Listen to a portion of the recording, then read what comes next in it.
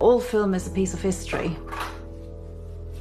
It tells a story. If it's a personal story or family story, it doesn't really matter. It always shows something of some interest to somebody.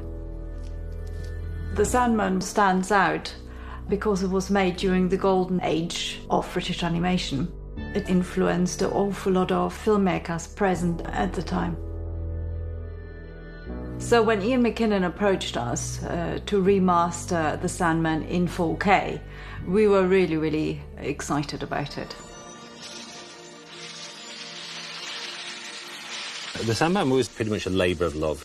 We set out to just create an exercise, which was to try and produce a 10-minute film that didn't require any dialogue and was true to the original folklore.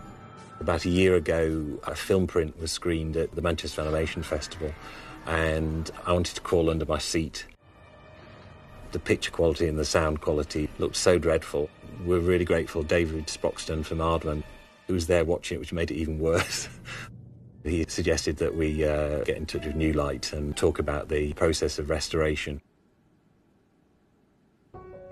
First of all, I have to inspect the film before the transfer. We are particularly interested in looking for any perf damage or uneven old splices which could affect the stability during the transfer. Next, the film gets ultrasonically cleaned to remove any hair and dirt which have accumulated over time. After the film has been inspected and cleaned, the film is ready to be scanned.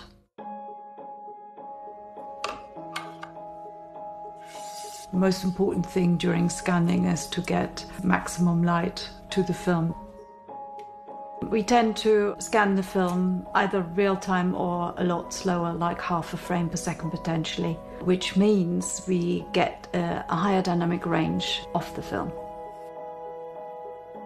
What really struck me when I saw the images for the first time was the detail of the hair, the clothing, and the vibrant colors, which I didn't really expect.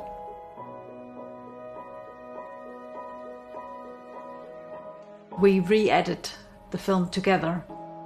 At the same time, sound is captured and restored.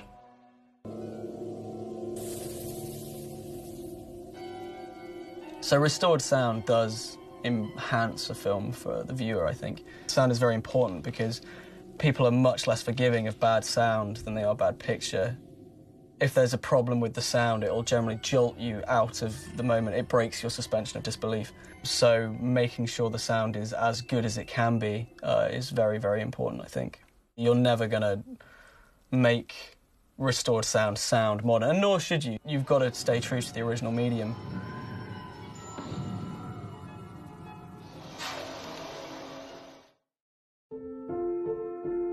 During manual restoration, we fix any issues which haven't been fixed during the auto restoration. So we're stepping through frame by frame to see something out of the ordinary, such as scratches, hairs, glue joints, or anything else. When digital restoration is completed, the final step is color grading. We're going to be grading in a wide colour gamut. This is going to enable us to produce colours that just weren't possible in the days of video 25 years ago. That extra detail will enable the viewer to really focus on certain aspects of the set and the puppetry and the textures of the clothes, and it'll just make a more immersive viewing experience. I think people are just beginning to realise that improvements in both scanning, grading and restoration technology means it's a very exciting time, especially if you're doing these historic projects, because you can bring them back to life in a way which hasn't been possible before. It's always a challenge to remaster a 16mm film. But the real payoff is at the end when you see the film for the first time on the big screen.